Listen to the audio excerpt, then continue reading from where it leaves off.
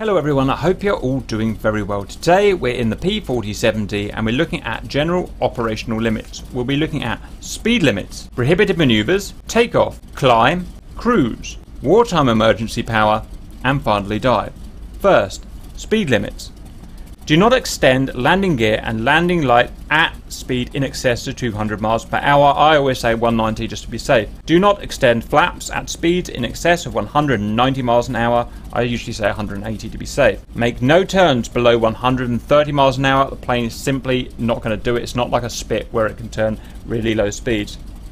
When external tanks are installed, airspeed restricted as follows. And you can see those restrictions there. Next, prohibited maneuvers. Intentional spins of more than one half turn. Outside loops, so inverted loops, whatever you want to call it. Whip stalls. Prolonged inverted flight does very bad things to your oil. Snap rolls, so you're going to use it anyway if you're in a dogfight, but you're not supposed to do them. Slow rolls above 313 miles per hour. Slow speed turns, we've already talked about that. When external tanks are installed, we may not do any dynamic maneuvers, whatever that actually means, training landings or high-speed dives. It's quite an important thing actually because it's going to be easy to leave your tanks on by accident. Tight turns or dives exceeding 225 miles per hour are prohibited with cowl flaps open. So that's really important to ensure that your cowl flaps are not left open, as tail buffeting may result. Next, we're going to look at our engine limitations. First of all, takeoff. I am going to be for interest of auto propeller mode. I'm going to be in auto rich for the mixture. And if I were to accelerate, my maximum takeoff engine configuration will be 52 inches mercury manifold pressure and just over 2,700 RPM. And we have a maximum duration of 15 minutes in that configuration. For climb, we're allowed to be in the green band here, and perversely it's the blue band on the RPM, so we can be up to about 43 inches mercury boost pressure and RPM up to 2,600. Knock that back ever so slightly. There. We have unlimited duration in that configuration.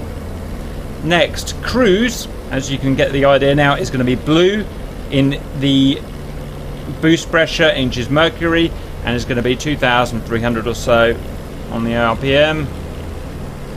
And that we allowed, again, unlimited time in cruise. Next, WEP, wartime emergency power and the water methanol injection system.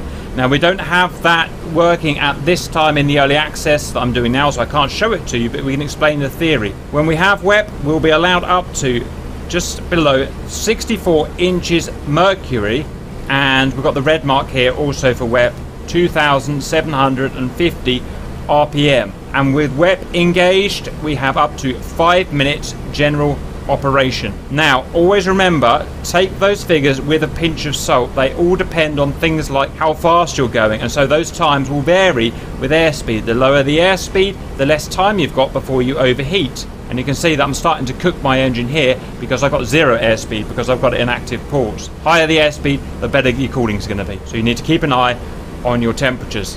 Next, we're looking at the boost control lever. This little guy here, he controls the turbo supercharger essentially, and this is causing a lot of controversy out there. According to the user manual and, if you like, Ecodynamics and DCS, from takeoff, this guy here can be caged to the throttle, fixed to the throttle with this little bracket here. A lot of you guys in the comments don't like that, and you say that the user manual disagrees with that. From what I can see, I mean, I've got the official user manual in front of me, and it says that you will attach the boost lever here to the throttle from takeoff, or at least you can. There's no harm done in the version that we've got. That's the best that I can give you with the official information that we've got there. And one thing to note, obviously, is that the boost lever must never be, if you like, ahead of the throttle lever. There's one good reason for caging it. So diving is a very important one.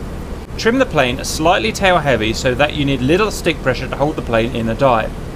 Have cowl flaps closed for a dive. Decrease the manifold pressure to keep it from overboosting the engine. Start dives in a P-47 from level flight by pushing the nose down. Do not start the dive from a split S. Out of interest, I don't know why that is, but I'd like your comment on that. Do not retard the throttle suddenly in a high-speed dive. The nose becomes heavy and the dive steepens. The dive speed will increase. Recover gradually from a high-speed dive. A sharp pull-out places unnecessary load on the wings and control surfaces. You can snap your wings. Never dive with cowls open, although you probably wouldn't have your cowls open anyway, but that's a thing. The 30 version, which is what we're in at the moment, is also equipped with compressibility recover flaps to use to pull out.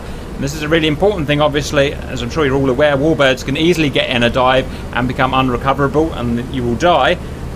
Look at the Curverse, for instance. If that happens, we have compressibility recovery flaps. Click that guy there. Click that guy down there. Look under the wings. Now, it's small and I didn't notice this at first, but there we believe we have the compressibility recover flaps under there that are going to allow you to pull out of a dive. Those are the operating procedures of the P-47 one in early access. Things are going to change with WEP, etc. later on. I hope that was useful and see you later.